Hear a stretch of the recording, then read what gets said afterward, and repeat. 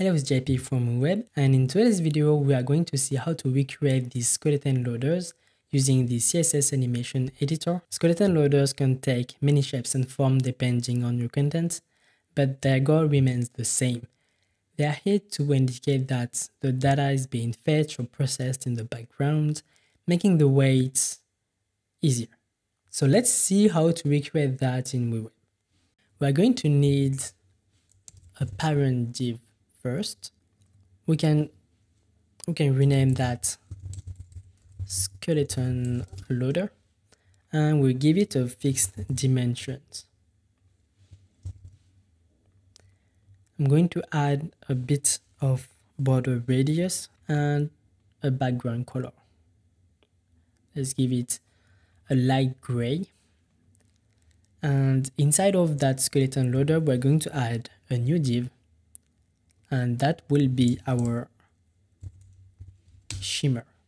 The shimmer element will have a relative dimension of 100% to 100%, so that way it fills the dimension of the parent. We're doing this because we want the shimmer component to be relative to the size of its parent, so that when we change the size of the skeleton loader, the shimmer will work exactly as we want it to be. So now on our shimmer, we want to add a gradient color. So let's jump to the gradient property, and if we go here, we can add 3 colors. The first color to the far left here will be white to opacity of 0. We can do the same for the last color.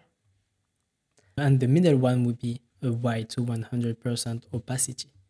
We can hit OK. And now you can see that we have our white gradient. We can't really see it well, so let me darken the gray a bit.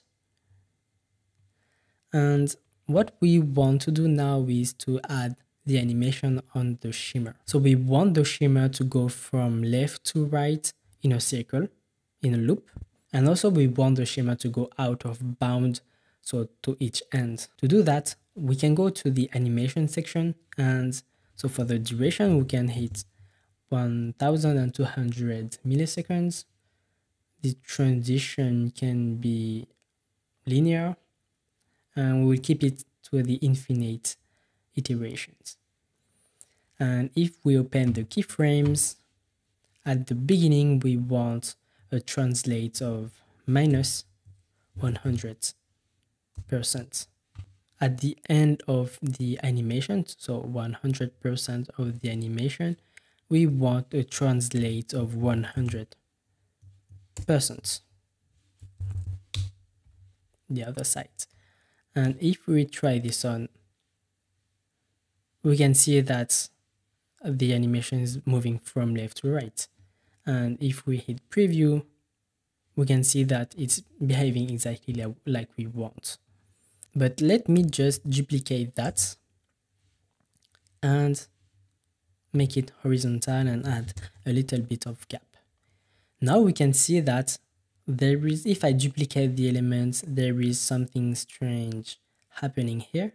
And that's because the shimmer is actually going out of bound of our element and overlapping on the second one here. So what we need to do is to tell the skeleton loader to hide everything that goes out of bound of this element. To do that, we need to go to the Overflow property and hide everything that's going out of bound. So if you do that on both the elements,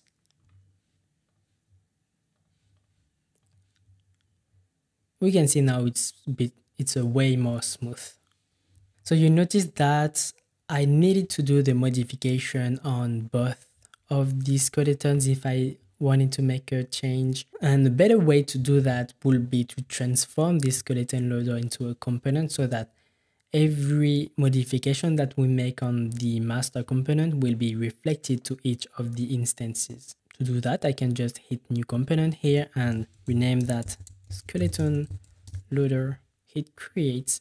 So now I can just duplicate this instance and it will be the same component each time. And now what I can do is go back to my skeleton and just lighten the gray a bit so that it's nicer to the eye.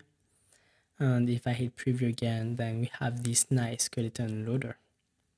And what you can do now that we have everything set up is that we can duplicate this skeleton loader.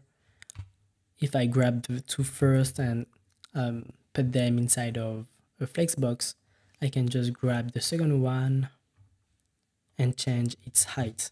So for instance, 20 pixels, and add a little bit of wow gap.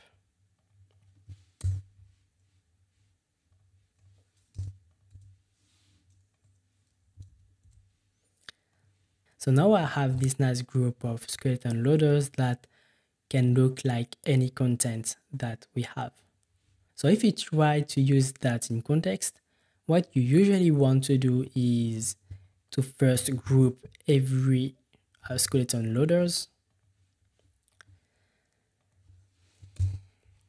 And on the parent wrapper of the skeleton, what you want to do usually is to bind the conditional rendering to a Boolean, and the Boolean can be linked to your collection. And on your collection, you have some Booleans that we can use to condition the display of a skeleton. And on our case, we can bind it to the isFetching variable. So that means that every time your collection is fetching, then we want to display the skeleton loader.